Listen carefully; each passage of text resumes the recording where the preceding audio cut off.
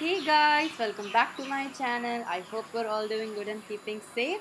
So in today's video, we're gonna make a beautiful painting of hibiscus. So let's enjoy coloring.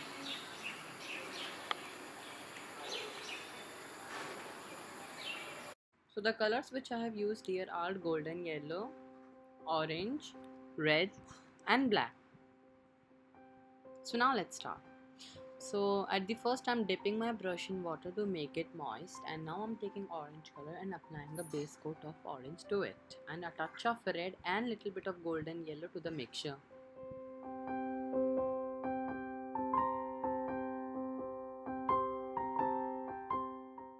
And now over here we are increasing the intensity of red on the color, orange color, to just show the shadows which are falling upon the flower.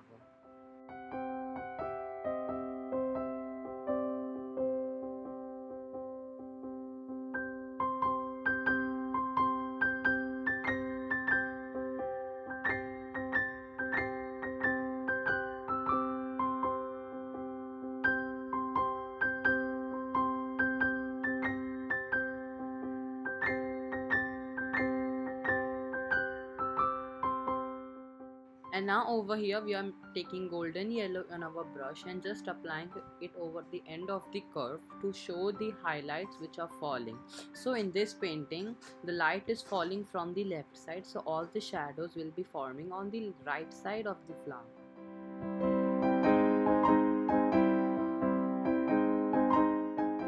So now over here I have mixed little bit of black to red color, and now I am applying it to the corners of the flower as they are on the left right side, and they will be having the shadow. So to show the shadow we will be mainly using red and black. And now I am just making that flower line more prominently visible, and now I am adding the veins of the flower which are having the shadow.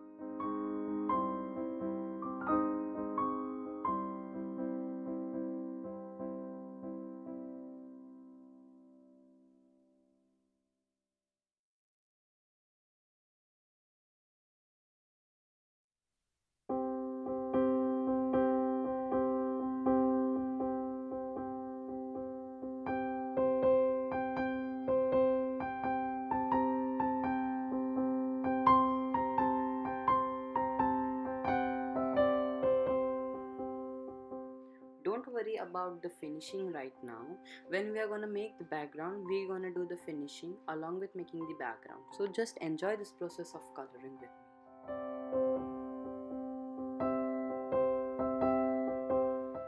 And now we're going to repeat the same process for all the petals of the orange flower. Here the base coat will be orange for all the petals present in the orange flower, and here I am mixing orange to it. And now we will be adding white and yellow for the shadows and red and yellow for the highlights.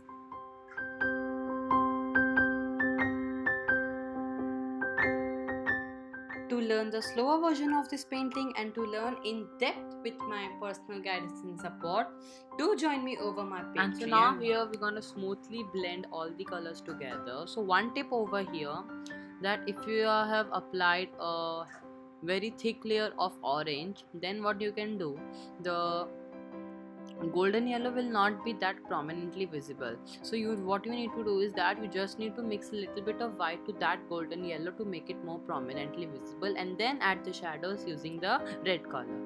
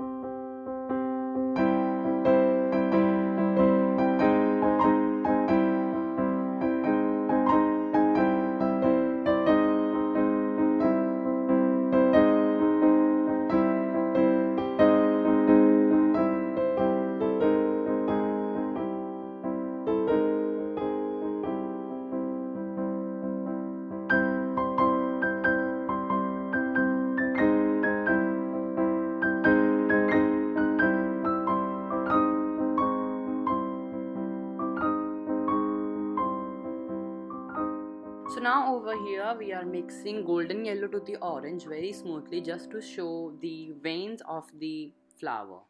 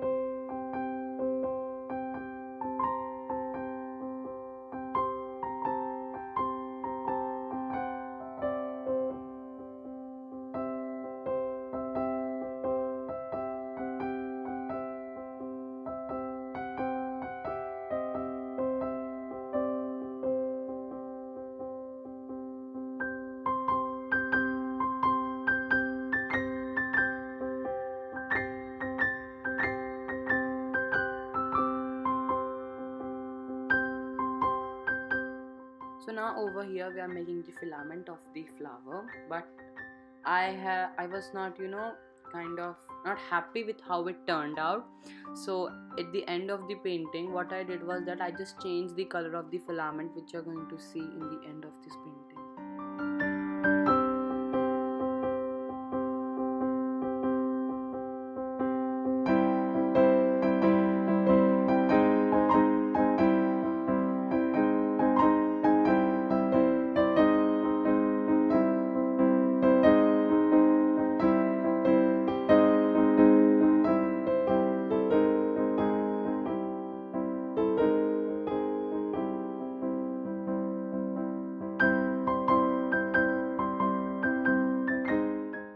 And now to make the leafy part, we are using white along with a touch of sap green and unbleached titanium.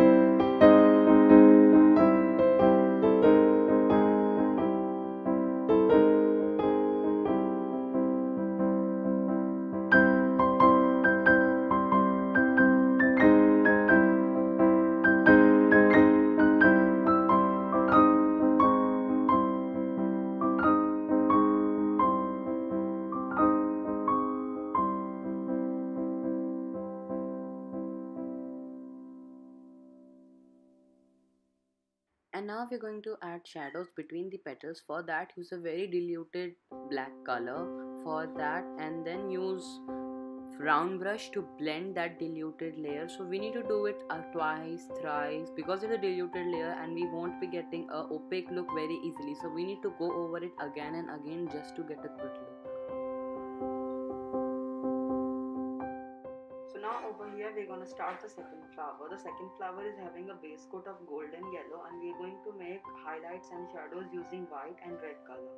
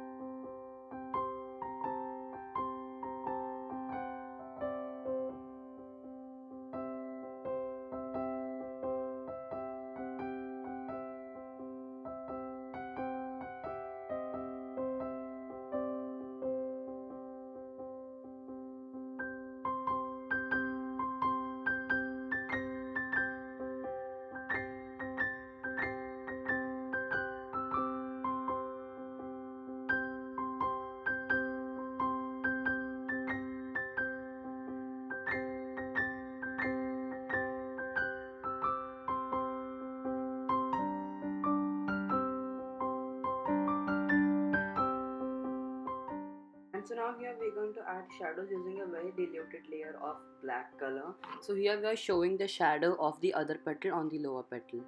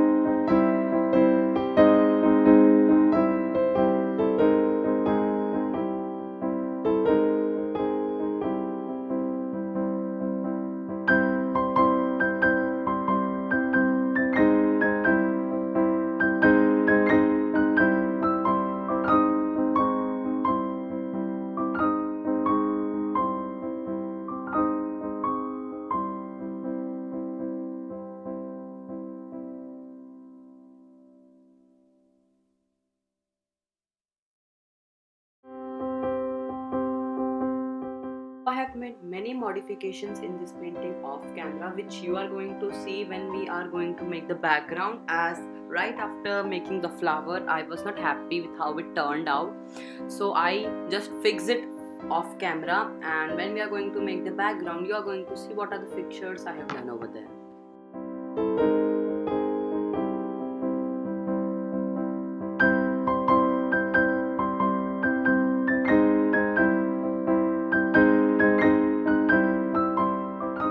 We are going to make the back part, which will be the most darkest part of this flower, as this flower is a bit turned towards this side and the last petal of it is beneath the yellow flower, so it will be having most of the shadows with it.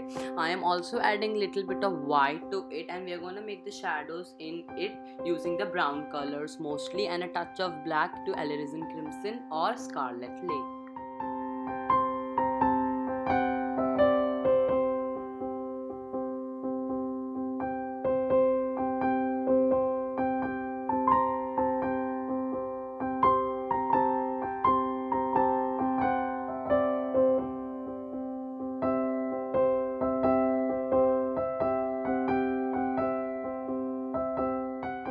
So over here we are going to make leaves, but I don't know, due to some reason my camera stopped shooting, and even I did not notice. I was so busy in painting.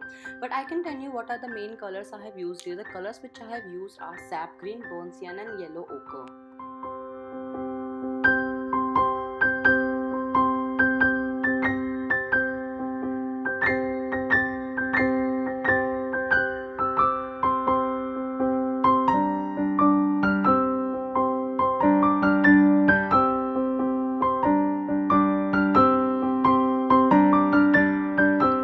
To enjoy this complete process with step-by-step guidelines and my personal guidance and support, to watch a slower version of this painting, you can always join me on my Patreon, where you will be learning through my personal guidance and support, and you will be learning this process each by each step. So you are going to get some exclusive content, Q&A sessions and many more things, so do join me.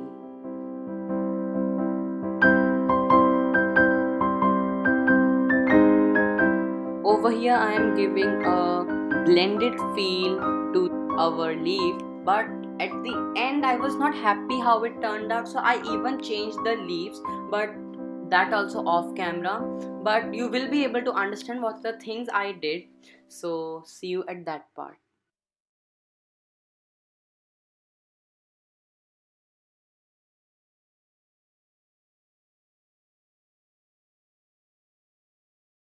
So while I was making the leaves, I thought of giving it such a rustic look, but I was not happy. So what I did was that I just changed the alignment of the leaf and just added the shadows.